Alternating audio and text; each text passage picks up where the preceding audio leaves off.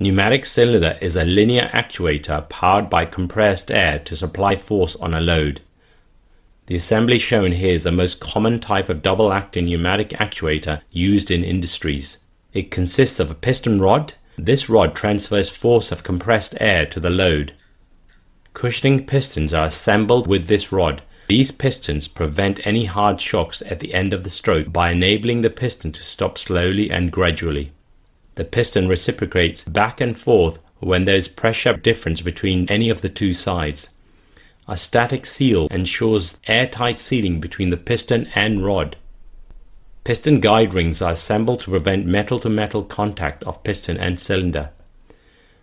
Piston seal provides airtight sealing between the cylinder and piston.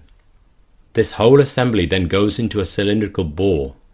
This cylinder is generally made up of aluminium or steel. A cylinder cap encloses cylinder chamber in one end and the cylinder head encloses a chamber from the other end. Cushioning buffers and seals are installed on respective ends. Captive adjustable cushioning screws are installed on each end. These screws enable user to adjust the optimum cushioning at the end of the stroke. This whole assembly is held together with tie rods. These rods also provide compressive and tensile strength to the actuator. Air ports are screwed to the ends through which compressed gas flows in and out. A pneumatic valve is connected to these air ports using pneumatic hoses. The valve shown here is a 5-port 4-way valve. The ports A and B are connected to the cylinder. Port P is connected to the compressed air supply unit. Ports R and S are exhaust ports to which the pneumatic mufflers are attached.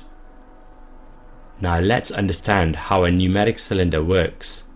The compressed air is supplied through inlet port P of the valve. The valve directs air to a particular direction, which we can observe in the animation. In this case, the air is directed to port A.